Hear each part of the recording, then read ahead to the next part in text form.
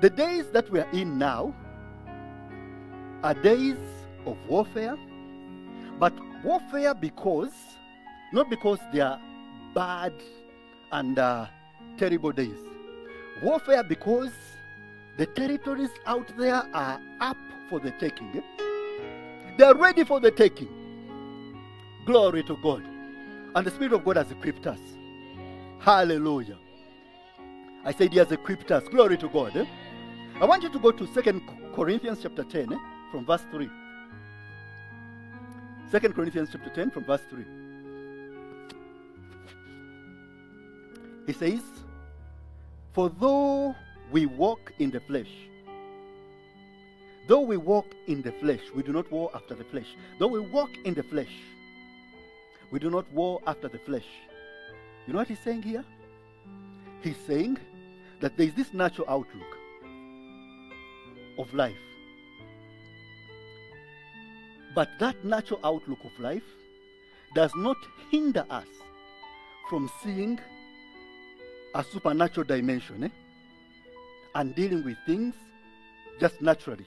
Now, in other words, there are certain people, because they are so well versed of knowledge, natural knowledge, it becomes a stumbling block for them to see beyond that knowledge. And everything that they interpret and the way they deal with that thing that they are interpreting is all natural.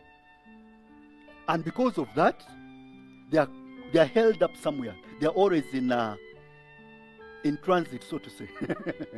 You know, God wants to take you somewhere, but the knowledge that you have amassed, that you are well versed with, has made you to see things and to interpret things naturally, and therefore deal with those things naturally. You do not know how to deal with those things supernaturally. So that's why he says, for though we walk in the flesh. You see, the thing that I'm trying to unleash here is a thing that is going to get the church be the church, the kingdom be the kingdom that is going to conquer. Because ultimately, the kingdom is not some religious group lifting up hands. It is the kingdom marching on and taking territories. Hallelujah. So, a lot of you are going to be unleashed by this and capture territories. Hallelujah. Say, for though we walk in the flesh, because you see, there's so much to be taken. There's so much that is at stake. So much to be taken. It says, for though we walk in the flesh, we do not war after the flesh. For the weapons of our warfare are not carnal, but mighty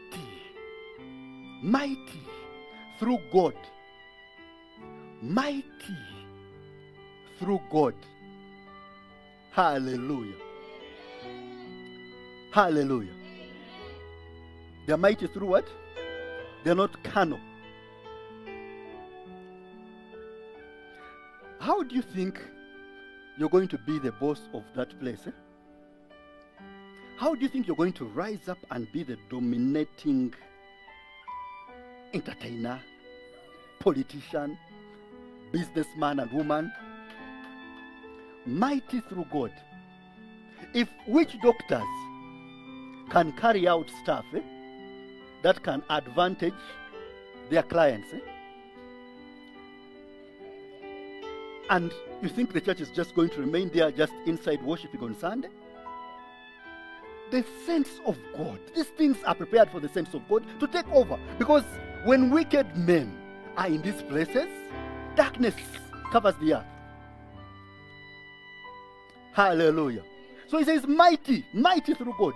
And what we are going to execute here are weapons that are spiritual, that are going to target territories.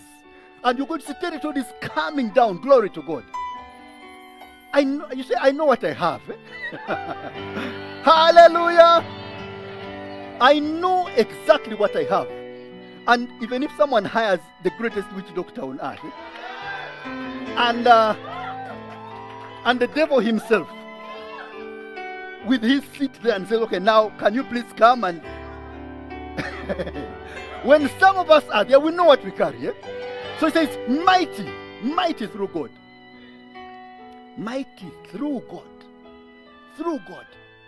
Not carnal, but mighty through God. First go to Exodus chapter 15 from verse 3. Exodus 15 from verse 3 says, the Lord is a man of war.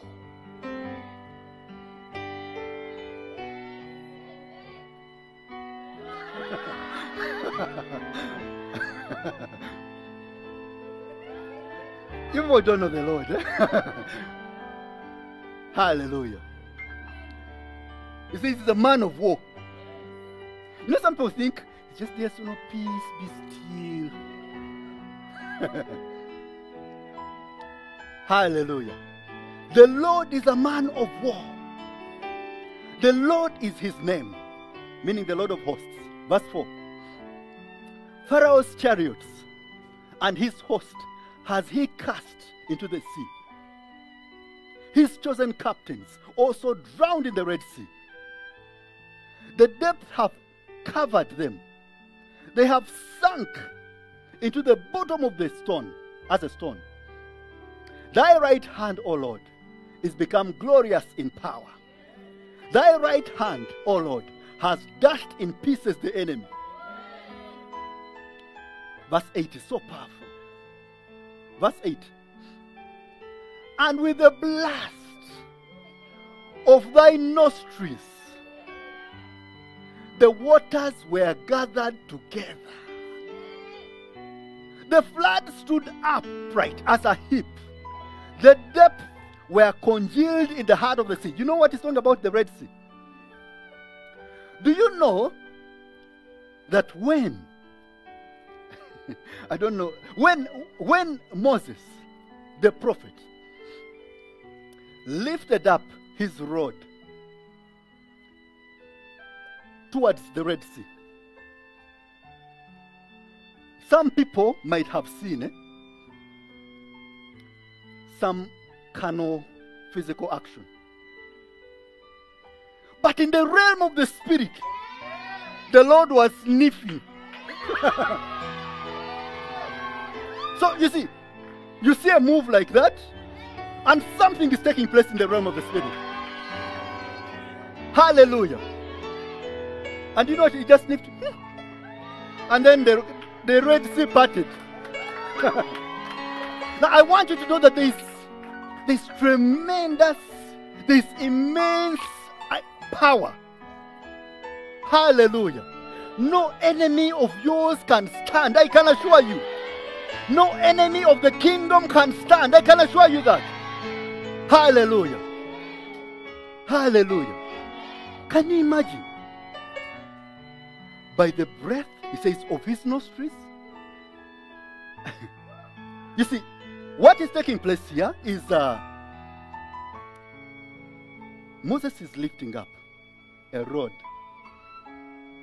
And because he's doing that, actually not while, because he's doing that, in the realm of the spirit, something is taking place. Something is taking place. Hallelujah. By the breath of his nostrils, it says, the sea is parting. The sea is parting.